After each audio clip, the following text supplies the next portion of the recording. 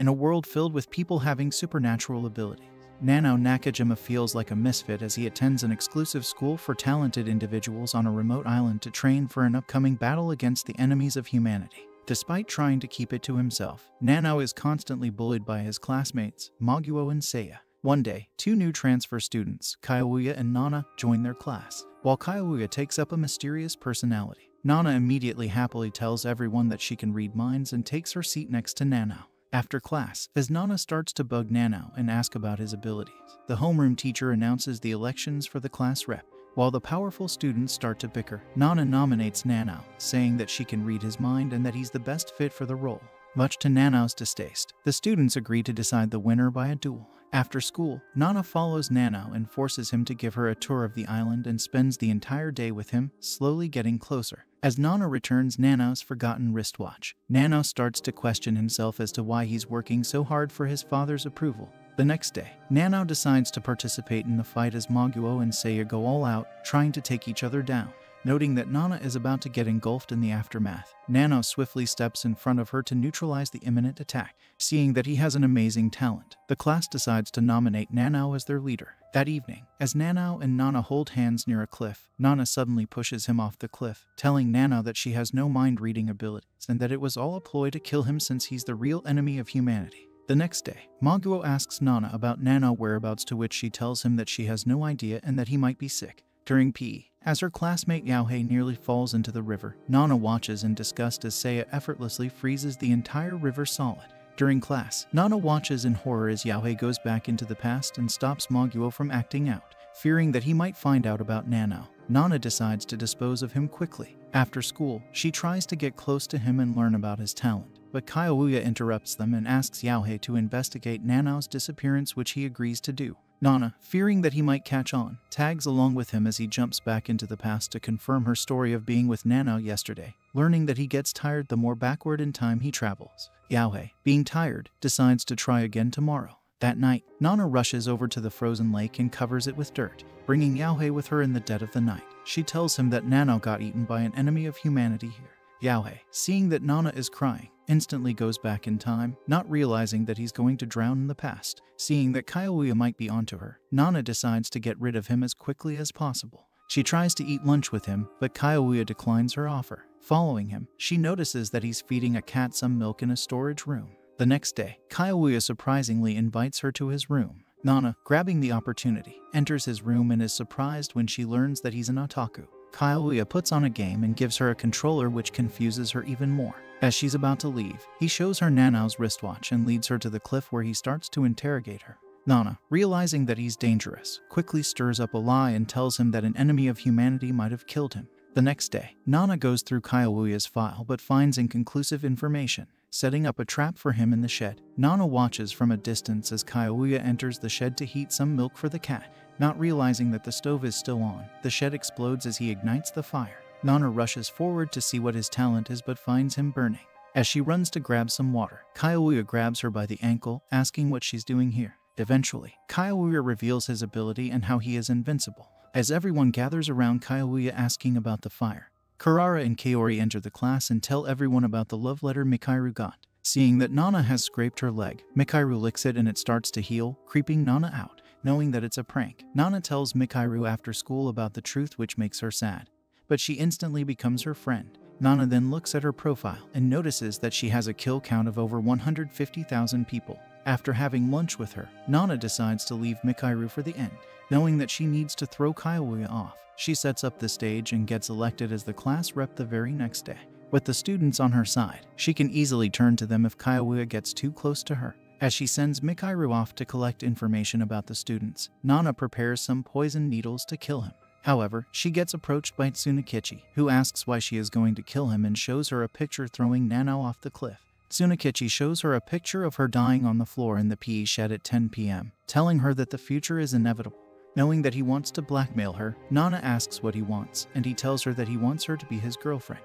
Later that night, as she massages him in his room, Nana tries to get more information out of him. As he's finally asleep, Nana patiently waits as his camera prints the photos out. Seeing that there is one that shows him dying instead, Nana quickly hides the picture and makes up another one to throw him off track.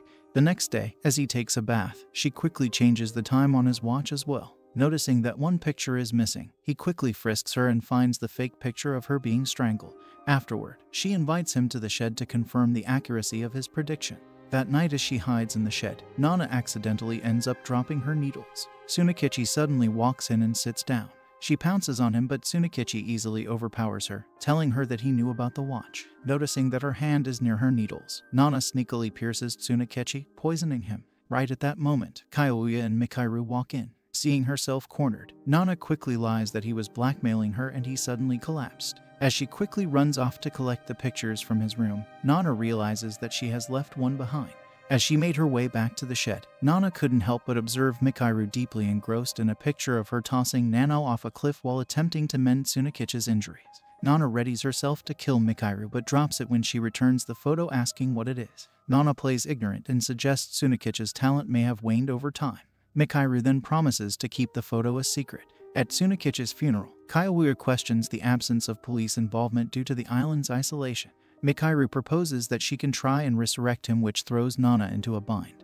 But she quickly tells her that she might die from it. 𝐘𝐒 starts raising suspicions, but Nana stops him from examining the body. Suddenly, Shinji, a necromancer, raises 𝐶𝐍𝐾𝐒 from the dead, telling them that they can just ask him directly. Nana, making up a lie, tells him that she can hear 𝐶𝐍𝐾𝐒 crying in pain, making him stop. The next day, Nana seeks information about Shinji and his girlfriend, Yuuka. As she spies on them, she suddenly runs into 𝐘𝐒. They both approach Yuuka and Shinji, and Yuuka explains Shinji's necromancer talent and Yuuka's goal to change people's perception of necromancers. During PE, Nana feigns exhaustion and uses the opportunity to sneak into the boys' dorm to prick Shinji with her needle. That night, Nana attempts to assassinate Yuuka but fails when Shinji pins her down.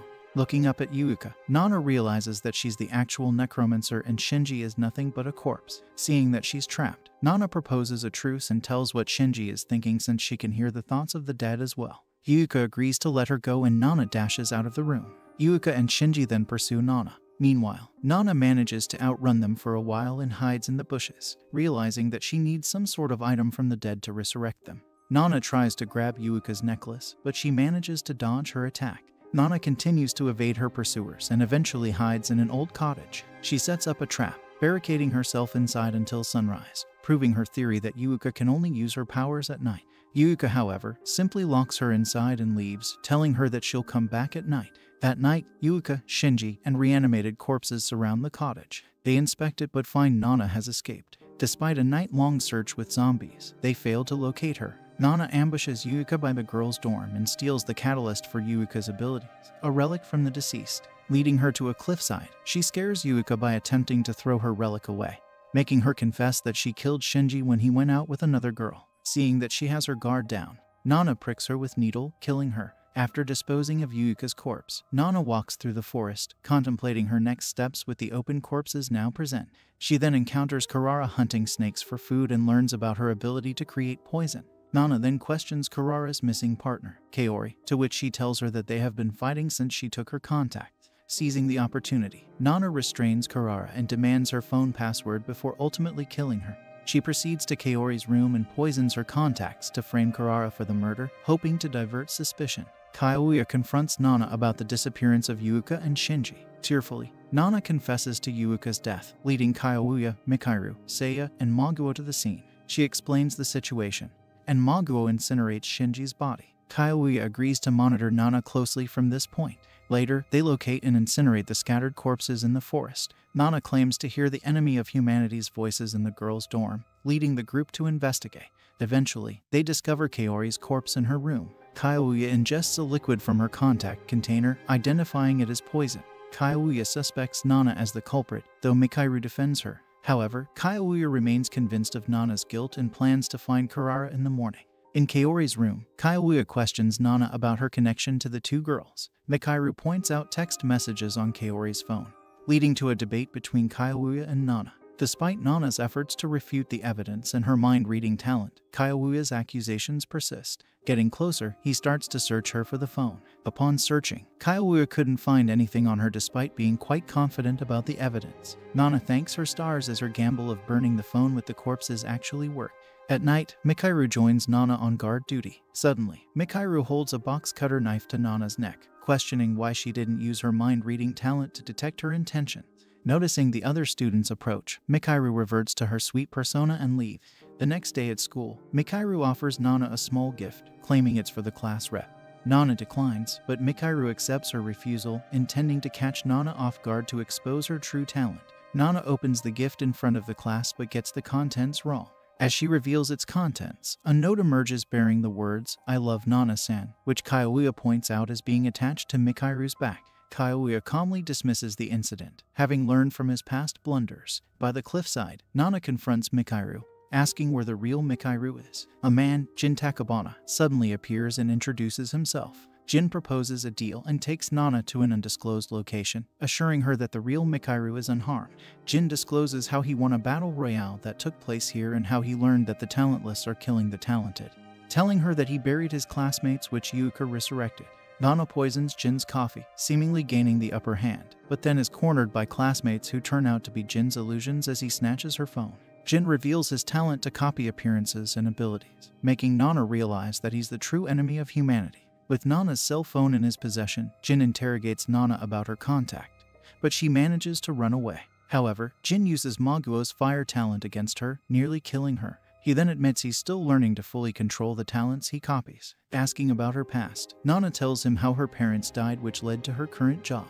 Before Nana passes out, Jin advises her to be cautious as she's not the only killer here. Nana wakes up in Mikairu's room, who had been taking care of her. Seeing how thoughtful she is, Nana tells her about her past. After the funeral of their recently deceased classmates, Jin visits Nana in her room, expressing his happiness at her recovery. He tries to negotiate a deal with her using her phone as leverage, but Mikairu suddenly knocks at the door. As Nana goes to answer, Jin quickly turns back into a cat. Seeing that they are alone, Mikairu asks her to tell her more about her past, making Nana completely open up about what happened to her parents. The following day, Nana wakes up to find Mikairu sitting on her bed, lost in thought. Qiaohui arrives and leads them to the boys' dorm area, where they discover the dead body of Ryuji Ishihai. Qiaohui carefully examines the facts surrounding Ryuji's death and questions Maguo and his henchmen for their alibi since Maguo's room is next to the victims. Each of them reveals their talents. Sato can mimic voices, Rentaru has astral projection, and Shoichi possesses the power of magnetism.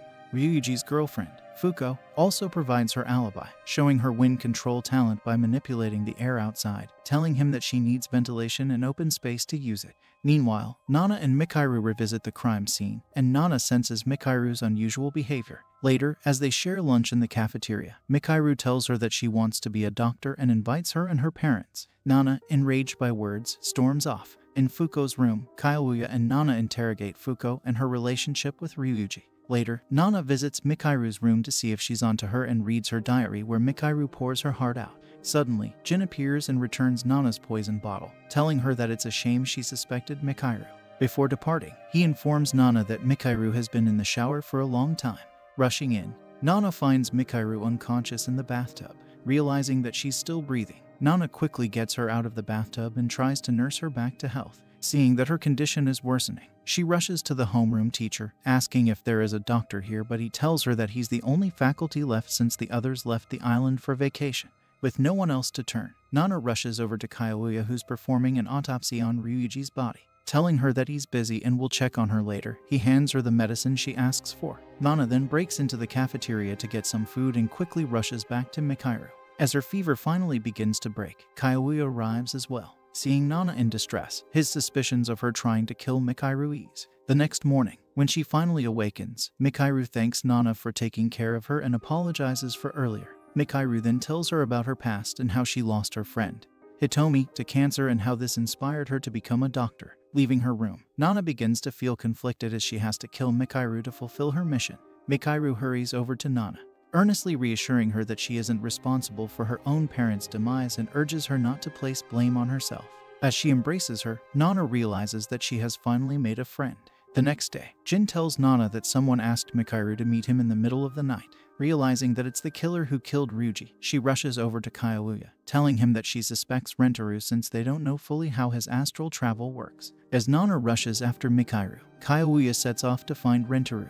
On her way, she gets a call from her superior, Tatsumi Tsuruoka, which scares the life out of her. He tells her that the payments for her deeds have been transferred and commends her for her assassinations. Realizing that she's on a mission, Nana begins to wonder if she should save Mikairu. Meanwhile, just as Rentaru is about to stab Mikairu to death, Nana jumps in front of her, taking the blow, creating an opening for Mikairu. Nana yells at her that she only manipulated her, making her run away in tears. Right at that moment, Kyoya grabs the real Rentaru by the neck, making him come back to his real body. As Nana begins to drift off, Mikairu runs back to her. Using her powers, she heals her completely, snatching her back from the brink of death. Upon finally waking, Nana notices that Mikairu is already dead. Overwhelmed with grief, she clutches her friend's lifeless body, with tears streaming down her face. If you liked what you saw, subscribe to the channel and click the bell icon to get notified about our quality uploads.